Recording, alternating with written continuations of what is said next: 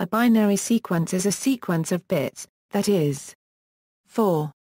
A BS consists of ones and zeros. A BS is a pseudo-random binary sequence if its autocorrelation function has only two values.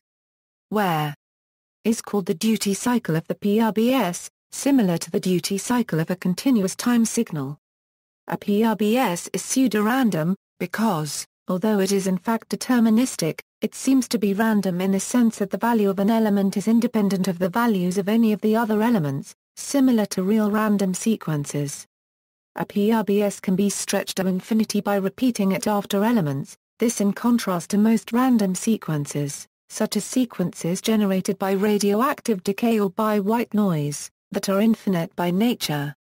The PRBS is more general than the maximum length sequence, which is a special pseudo-random binary sequence of n bits generated as the output of a linear shift register.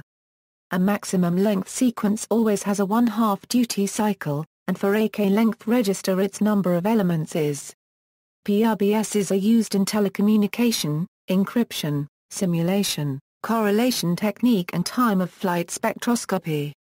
Practical implementation: pseudorandom binary sequences can be generated using linear feedback shift registers.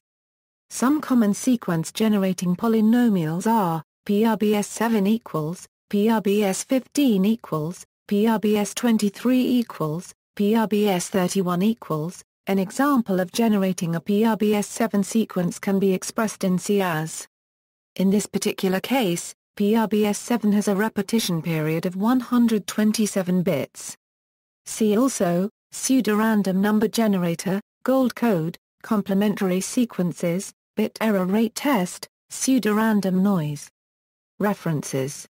External links: http://www.scriptwell.net/correlation.htm